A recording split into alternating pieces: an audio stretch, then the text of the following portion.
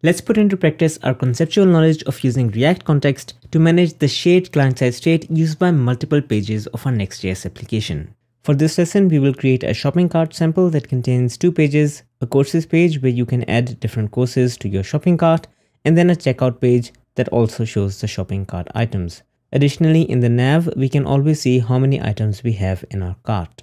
We kick off by defining a few core types. We define the type for the course, which will have an ID, title, and a description, along with the data structure that we will use to maintain our cart, which will be a simple JavaScript map. The context in React is a client-only component, which means that if you want to use it, we have to be within a use client directive. We bring in the core types that we've defined, along with a few utilities from React. Create context will create the context, props with children so that the provider can accept children as a prop, use so that we can read a value from the context, and finally the internal instrument that we will use to manage the state is going to be simply useState. The first utility that we will build is there to simply create the cart store. We will not export this because it should only be used by the provider, which we will define in the same file. As we mentioned, our store will internally operate on useState, and it will be maintaining an instance of the cart data structure that we defined within our types. The cart store is going to be a bunch of getters and actions which will utilize this internal state. We have 2 utilities,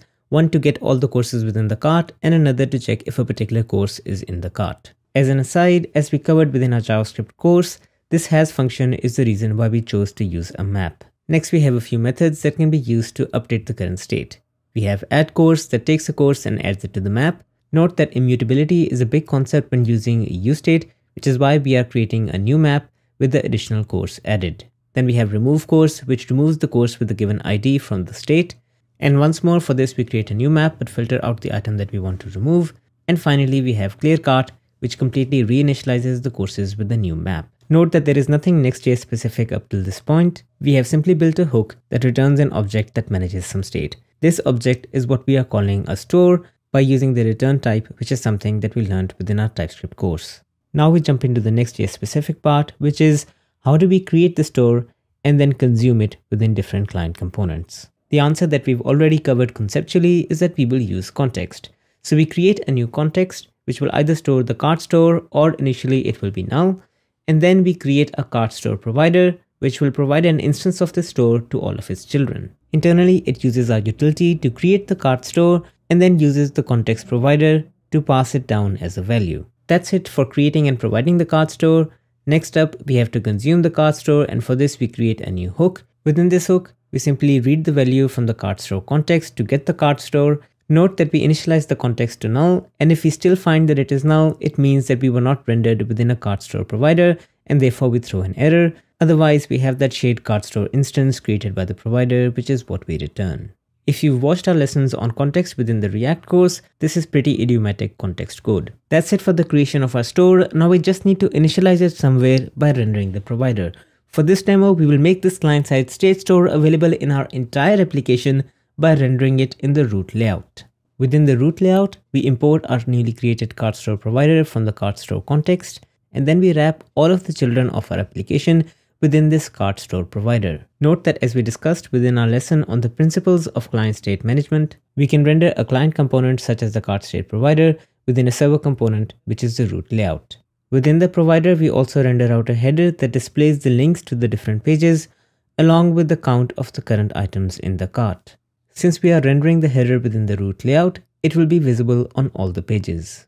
So let's create this header component. Since it will read the cart store context, it needs to be a client component, which is why we start off with the use client directive. We import the styles along with the link component, and finally we bring in the use cart store from our cart store context. This will allow us to display the count of the items within the cart.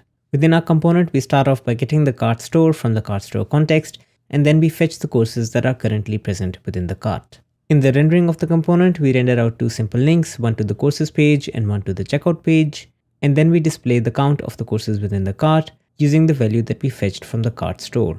Notice how easy our client-side user interface has become by maintaining all of this state within a single store. With the header created, let's work on our 2 pages, starting off with the courses page.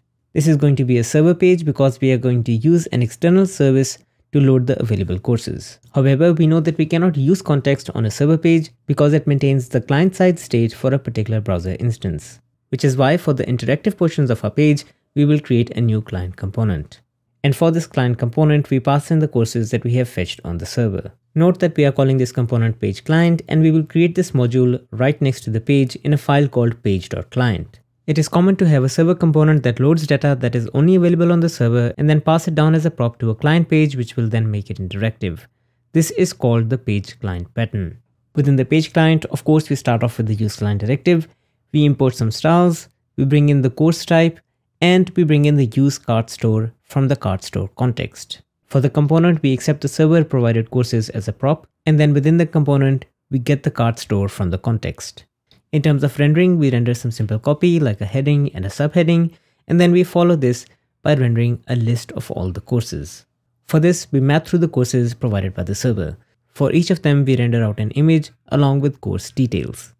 And this is where the fun part comes in. Within the course details, we have the action buttons, and to show the correct action button, we use the cart store to see if this particular course is already present within the cart. And if this course is present within the cart, we render the remove from cart button and wire it to the cart store.remove course action. Otherwise, we show the add to cart button and wire it to the cart store.add course action. And that's it for the interactive portions of this component. We wrap it up by showing some additional copy like the course title and the course description.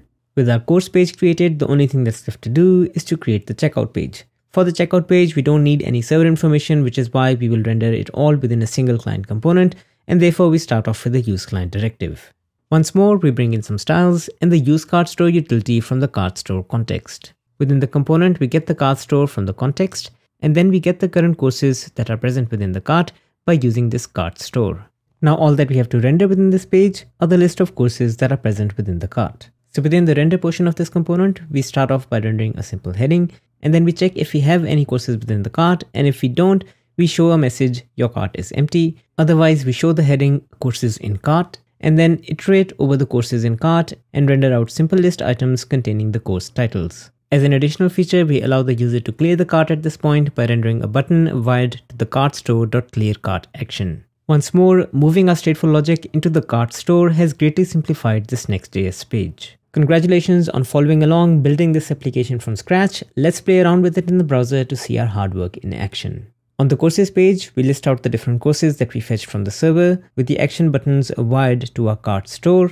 And as we add the different items into the cart, we can see the current cart count within the nav. Then within the checkout page, we can also see the current courses that are present within the cart. And as we make modifications to our cart from the courses page, for example, we remove an item, the cart count updates, and that course also disappears from our checkout page. Finally, from our checkout page, we can clear the cart to remove all the courses. And now if you visit the courses page, you can see that all the courses can once more be added to the cart.